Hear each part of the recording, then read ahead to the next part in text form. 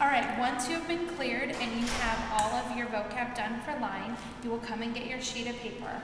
I know it always looks like we have a lot of paper, but you do need to realize this costs $1 a sheet, and I've ordered just enough for each one of you to have one. As soon as you get your sheet of paper, you need to go and write your name on the sheet of paper.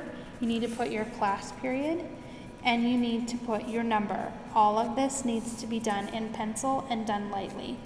After that is done, you will come and get a line for the paper cutter. This can only be used by those students who have their sheet turned in, and it's important that only one student is actively in the zone at a time. Making sure that you don't cut your name part in that, you're going to put your paper up against the top. There's a little latch down here on the side. You are going to unlatch it, and you are going to lift the arm up. Then Miss Green will tell you that this is sharp, and it's quite easy, as she did, to cut off part of a finger. So you need to be very careful with what you're doing. The left hand scooches the paper in.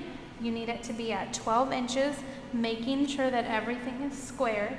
Your left hand holds the paper down, pushing slightly in with the blade.